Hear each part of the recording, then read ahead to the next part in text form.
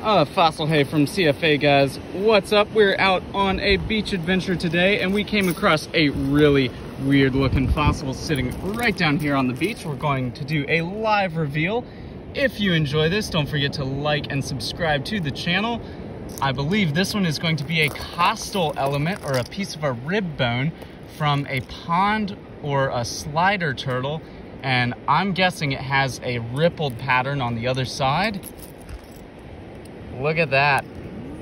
So that is an incredibly large slider turtle that lived here in South Carolina over 11,000 years ago, possibly upwards of 1 or 2 million years. And that one is for you guys. Thank you. You're welcome.